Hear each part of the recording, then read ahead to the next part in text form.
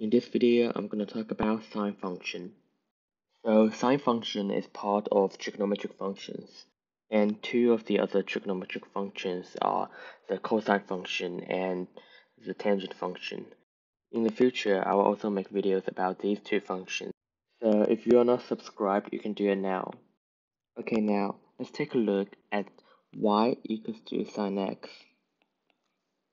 We can see that it's a trigonometric ratio expression, but how do we make it to a graph? In order to do that, we need to set up a table.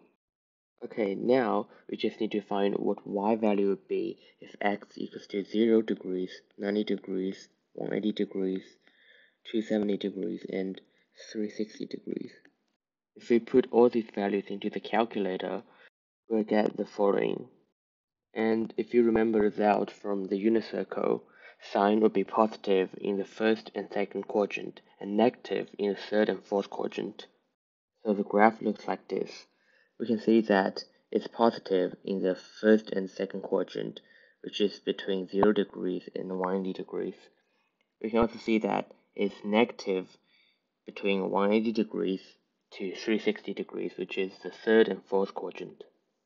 And since the y value will repeat itself every 360 degrees, so the whole complete graph will look like this. It's not a very good drawing, but you can see what I mean.